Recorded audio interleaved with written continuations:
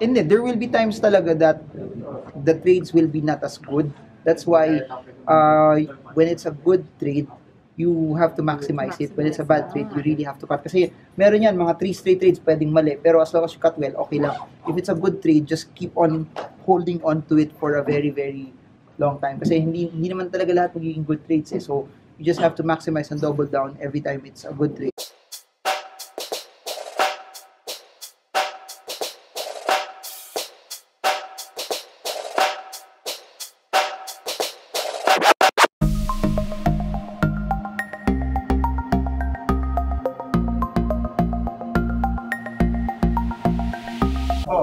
What will he do with 10 million?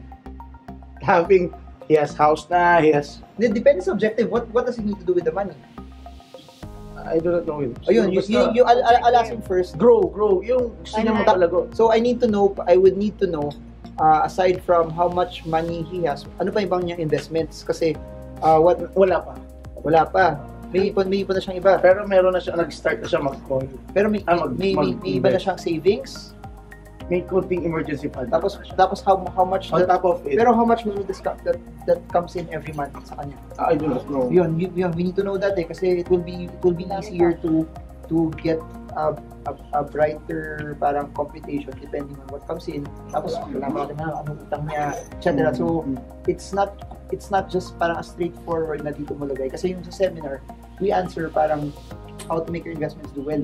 Pero if you do it na on a personal level, madami na factors yun. Utang, cash flow, gano'n ka-diversified, tapos kailan niya kailangan yung pera, and then how does he make it wanted to grow. Parang yun. So, salamat. Okay lang. Okay. Thank you, sir. Thank you. Okay, Lotus, let's do this. Oh, no. Ito na. Lotus, top fan. Questions? Ala. Oh, game. Bakit ako nagkaka-video kasi pinipilit ko yung mga Okay, what's your question? Wala na. Natanong ko every Facebook video. Oh, sige. May matatanong ka na rin while we're here. Sige, baka may follow-up ako sa question niya. Sir, magkano yung pwedeng amount that you can invest in sa stock trading? Say, for example, you're buying one stock. Okay.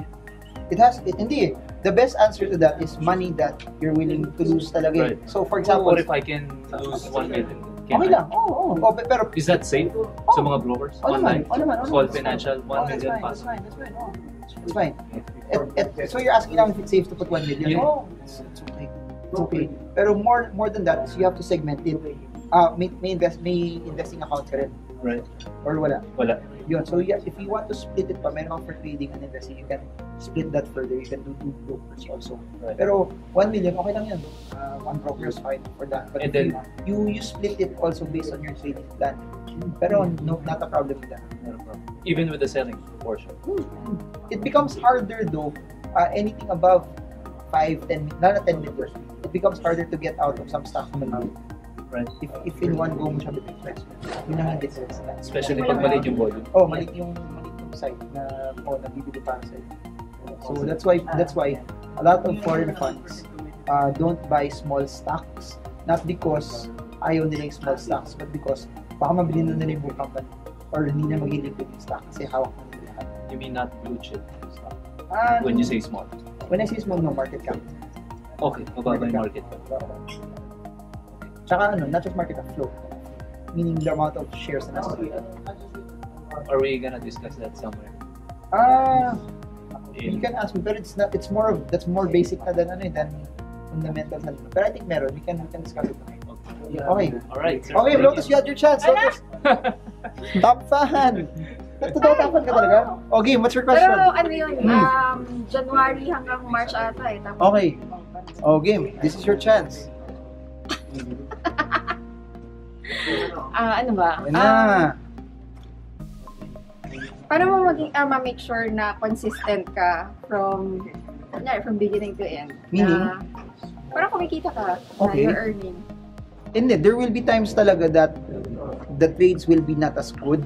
That's why when it's a good trade, you have to maximize it. When it's a bad trade, you really have to cut. Kasi meron yan, mga 3 straight trades pwedeng mali. Pero as long as you cut well, okay lang. If it's a good trade, just keep on holding on to it for a very, very long time. Kasi hindi naman talaga lahat magiging good trades eh. So, you just have to maximize and double down every time it's a good trade. Then when it's a wrong trade, you just have to get out and then make sure na maliit na talaga yung loss mo doon. Ganun lang. And then just do it over and over. Just do it over and over and over and over and over.